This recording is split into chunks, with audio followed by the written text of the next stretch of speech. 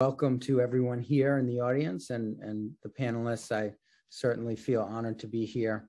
I think we have valuable resources here, and I would echo what the panelists have said. You know, it's a daunting task to think about disability. It's daunting to apply. And with my time today, I really just wanted to sort of go through that. You know, it's Social Security certainly doesn't make it easy. A little bit about my background. I've been with Keches Law Group for about 11 years, doing Social Security disability as well as workers' comp. But I've been doing Social Security for a total of 16 years.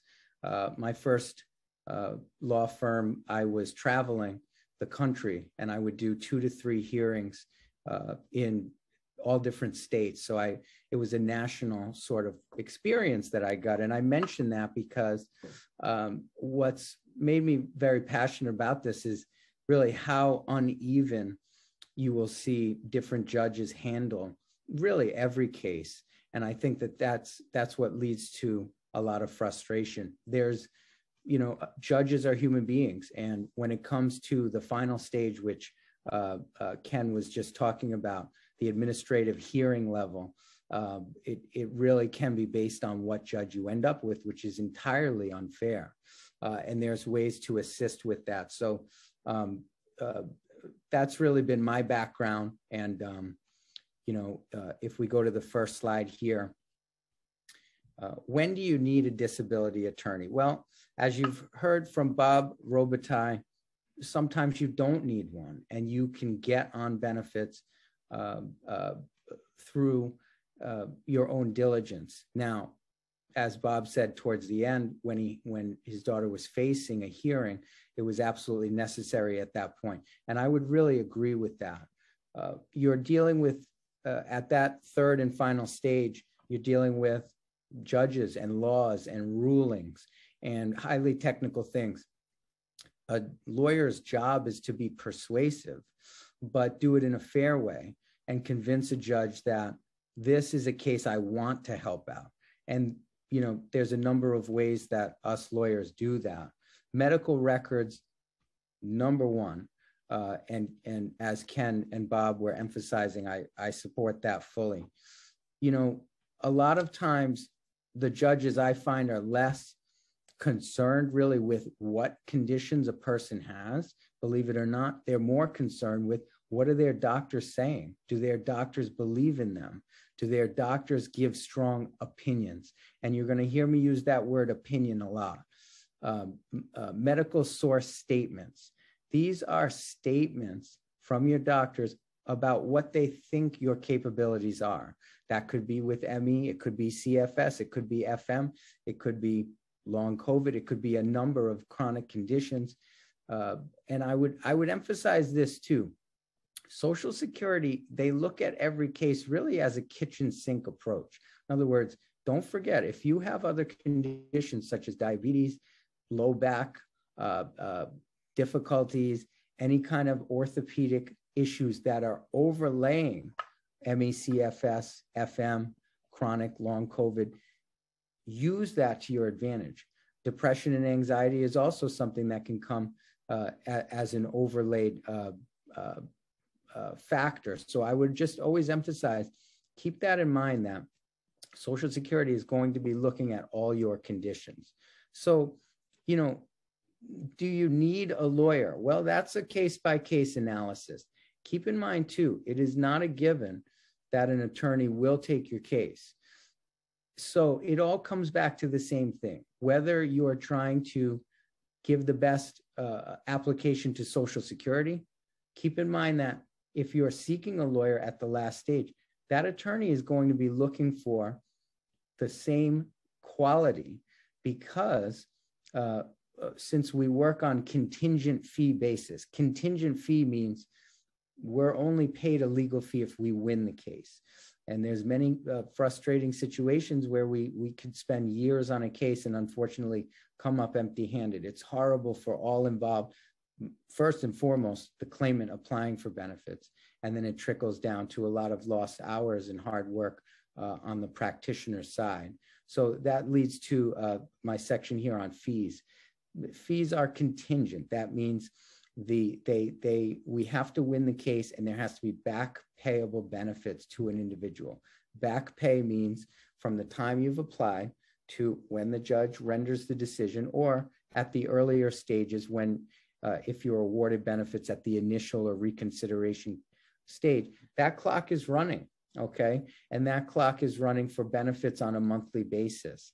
And an attorney is paid 25% of the back pay with a ceiling. The legal fees can never exceed $6,000.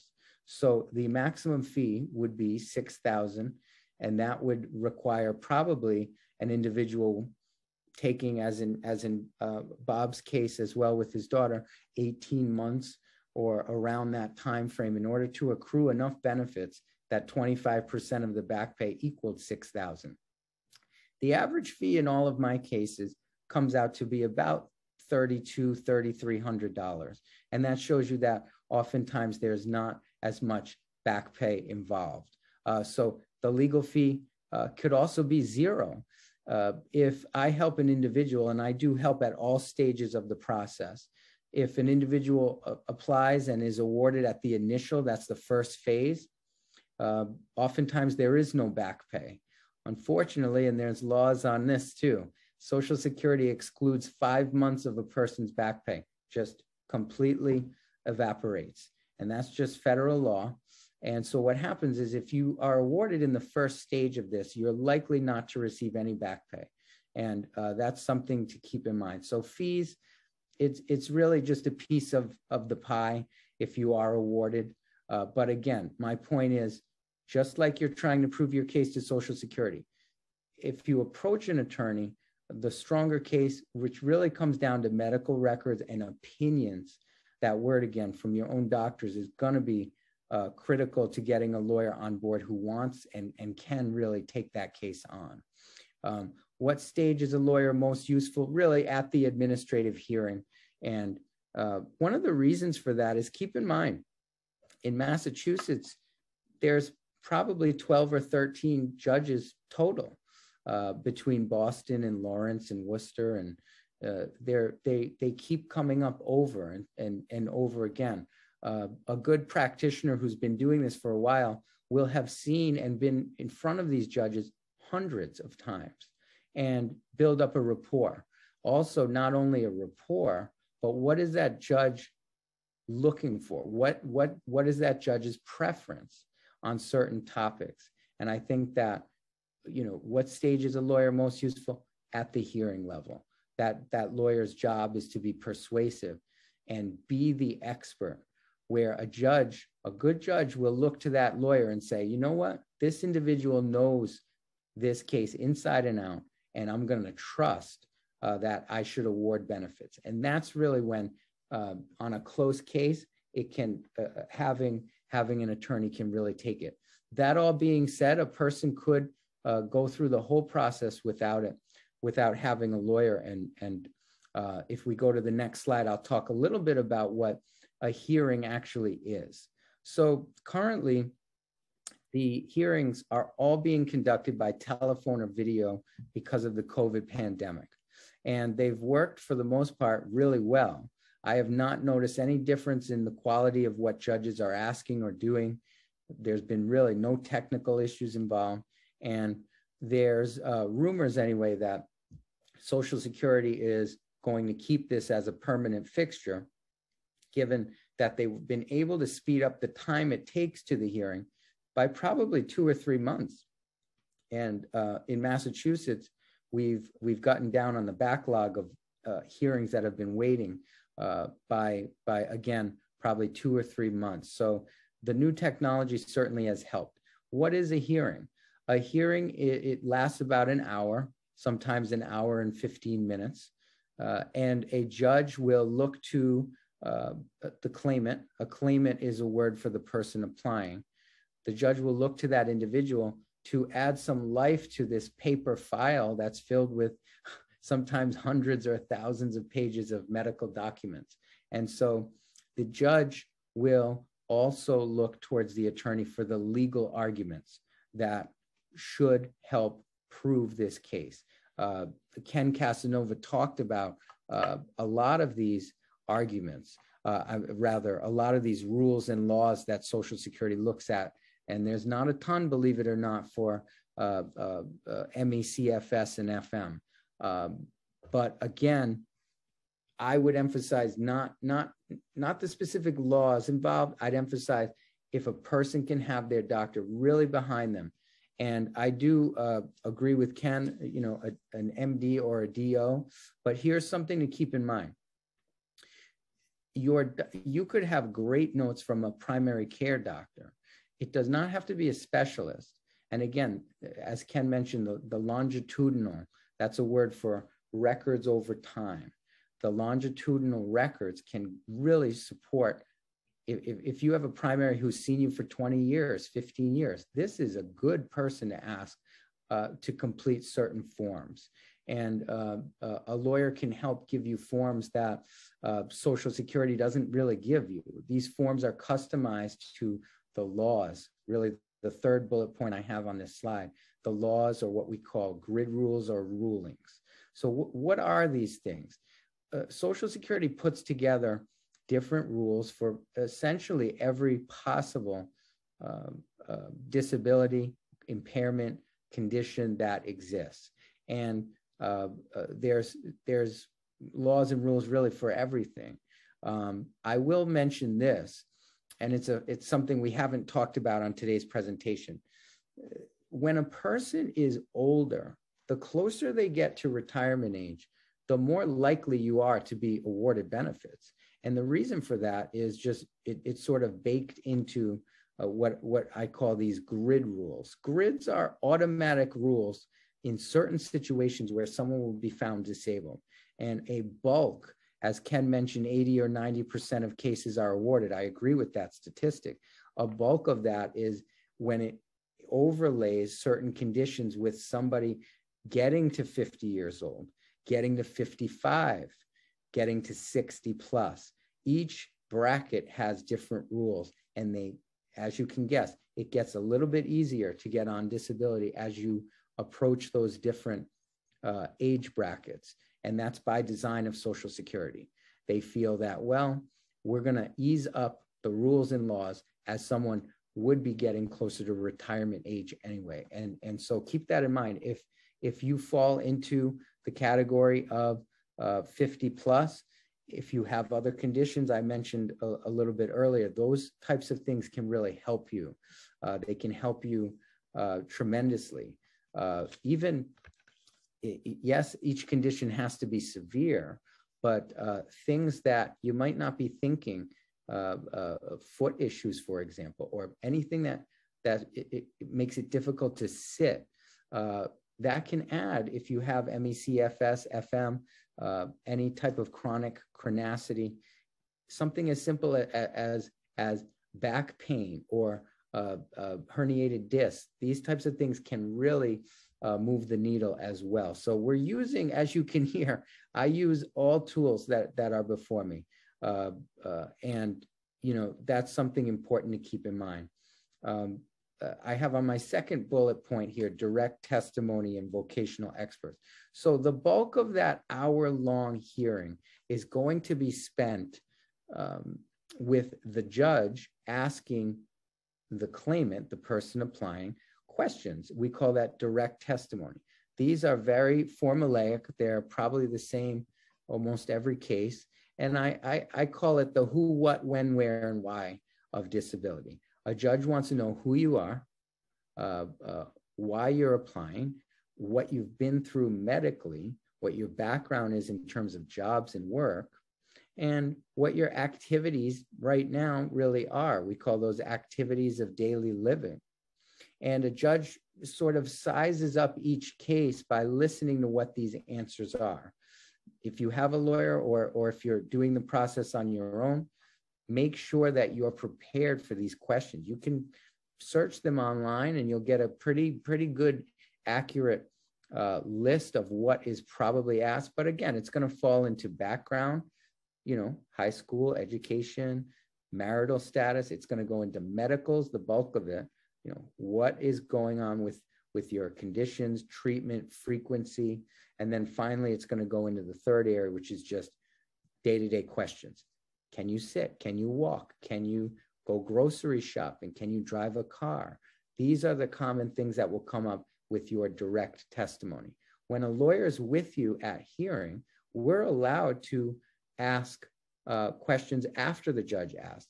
And what will happen is I will often keep a running list of what important questions have not come up. A judge does not like when I re-ask the same questions. They're very tight on time, as we can imagine.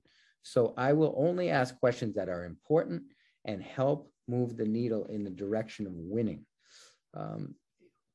Vocational experts, what is that? During each hearing, and they do this on every case, there is someone by telephone who's called a vocational expert. That's a fancy word for a job expert. This person will classify your past work. Aside from a person's conditions, their age, I would have to say the most important variable that I see is what their past work is. The more labor intensive your past work is, the more likely you are to win your case. And in other words, if I have someone over 50 with certain conditions and their past work was, let's say, carpenter, for example, that is a high likelihood that individual will win under the different rules, those grid rules that we had mentioned. So you can imagine the inverse of this. Somebody has a job that is, say, administrative in nature, or requires high level of education, such as a teacher or somebody in a professional setting like an accountant. This is going to be a challenging set of rules to get around. Why? Well, Social Security is always trying to use that vocational expert, the job expert, to see if someone has what we call transferable skills. What that means is if you have a good education and skills at a desk, the likelihood that you have skills for, say, telephone work or skills that are a little bit easier, but still light in nature are there. And that can create challenges that us lawyers have to figure out ways to overcome during a hearing. So definitely those are factors. The job expert never asks you questions. And when I say you, I mean the person applying for benefits. It's something that the judge and the lawyer will go back and forth. And I'm allowed to ask the expert questions. And oftentimes I will get them to change their opinions. And what are their opinions? Well, during a hearing, a judge will ask things like, well, Mr. or Mrs. Expert, do you think there's transferable skills that John Smith has for other desk work, sedentary work? And I can ask cross-examination that can, and we've had a lot of good luck with showing that that expert is going a little too far. That's another reason that an attorney is, I would say, a very good idea during one of these hearings. The experts need to be challenged, and oftentimes they'll say things that are inaccurate. Time frame for a decision. Once your hearing is done in front of the judge, I would say with fairly good accuracy, 30 to 90 days, most administrative law judges will get a decision out to people. And that decision is in writing. It's very lengthy. It's filled with all kinds of legalese. It's not meant to read very easily. It has a lot of laws in it, and it's confusing. If it says fully favorable on it, that means you've won. And if it says unfavorable on the notice, it means that we have to do some more work. And that leads me to post-decision appeals, the last bullet point here. Yes, one of the most common questions I get as an attorney is, what happens if we lose that hearing? Are there other roads? And I always tell a person, yes. I say, we'll talk about that after the hearing because let's stay positive. But just so everybody in the audience knows, yes, this could be appealed to what we call appeals council. That's a group of judges in Falls Church, Virginia, who look to see if the judge has made any errors of law. If that doesn't change the outcome, if we can't find any errors of law, sometimes that unfavorable decision will be affirmed. We could then appeal it to federal district court, which at that point, the likelihood of changing the outcome is not great. And I think the likelihood of finding a lawyer to do that, unless it's a really egregious case, is very, very low. And so, you know, those are just some of the things that pop up. If we could go to the next slide. So just kind of summarizing this, increasing the odds of winning and prevailing here. So medicals. It really all comes down to what your doctors are saying. I find, again, judges are less concerned, as crazy as it sounds, with the exact diagnosis that you have. They're more concerned with whether your own doctors are behind you. And that has made the difference in so many cases that I've had. Supportive statements from physicians. And these can be paragraphs, these can be forms that are filled out that answer the critical questions. Could this person sit for 30 minutes? Are they going to be off task? If so, what percentage of a day, of a work day, would someone be unable to focus? Focus and concentration, remember, are huge. Can somebody lift? Social Security and really that job expert, there's 1,000,001 jobs out there, and some of them are extremely sedentary, which means sit down and very non-physical. So getting supportive statements from a doctor that say, a person could not focus, a person will miss 3-4 days per month. Did you know that if your doctor supports that you would miss more than really 2 days of work per month, 2 days per month, that under the law is enough to be found disabled if, and here's the big if it's well supported by the treating physician, as Ken said, an MD or a DO. And that is fact. That's the law. And we utilize that factor in almost every case that I have. Consistency of treatment, again, with ME/CFS and FM, our organization does have resources. If you're new to this diagnosis, if you're learning about it, that talks about what type of medical specialty could really help. And this could range from neuro to orthopedic to rheumatologist, to your primary care, to numerous other specialists. So if you have specialists involved, I think that that's a great thing. Consistency of treatment. I haven't met a judge that the biggest pet peeve a judge will have is, well, counselor, they'll say, I don't see any records for the past 3 months, 2 months even, they'll complain about. So, consistency of treatment is very big when you're applying for benefits like this, and it can completely increase the odds of winning. Next slide, please. One of the most common questions I get every week is, if I'm on benefits, can I then work? And going back to Ken's point from the very beginning, I agree with him. If you're applying for benefits, I would not suggest doing a part-time job at the same time. Again, Social Security, that's sort of a big no-no for them. It's an easy way for them to deny the case. So I would say stopping work, if you can and should, then you should.